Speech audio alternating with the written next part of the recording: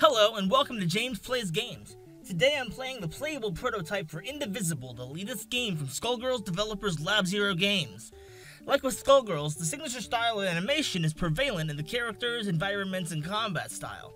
While the prototype has no storyline, it is more of a proof of concept, showing off the gameplay, characters, and enemies. You start off as Aina, a female warrior-type character who really fits the main protagonist mold, and as you progress, you are joined by three others, an archer named Zebe, a swordsman named Tungar, and a mage named Razmi. Many of the characters already have voice actors, which is a nice touch for what is essentially a playable demo.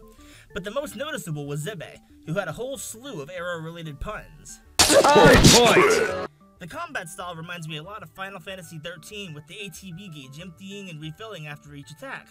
Back when I played Final Fantasy XIII, I found myself button mashing, even though I knew pressing X 1,000 times wouldn't really help in the long run. In the beginning of the Indivisible prototype, I didn't button mash at first, but I found myself doing so once I started unlocking the other characters. That being said, I much prefer the way Indivisible handled the combat system, as the attacks are more practical and stylistic, and it's much more satisfying when you defeat an enemy. As you progress through the prototype, you'll get an axe that you can use in battle, but you can also use it to climb walls, which is one of the most satisfying features in a game that I've played recently. You can also wall jump if there are two walls close enough to each other, but if they're not, using the axe will work just as well.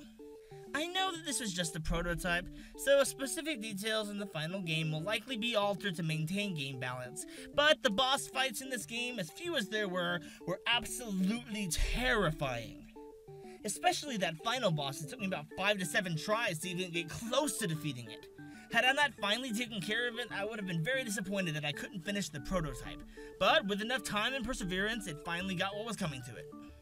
Overall, I really like the Indivisible prototype, and I recommend it to anyone who's looking for a really interesting turn-based side-scrolling platformer. The final game is currently being crowdfunded, so go check it out if you're interested. James Plays Games is a pixelation entertainment production. Go check out our site, and if you're interested in joining our staff of writers and content producers, feel free to submit an application. What should I play next? Let me know in the comments below. See you next time.